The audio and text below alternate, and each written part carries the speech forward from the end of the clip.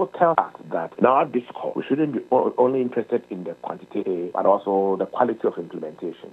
And also the quality of implementation and then the level of satisfaction. Education is supposed to be a social service. Social services, the quality of social services are measured, among others, by the level of satisfaction that the beneficiaries, the consumers of the product, exhibit or manifest.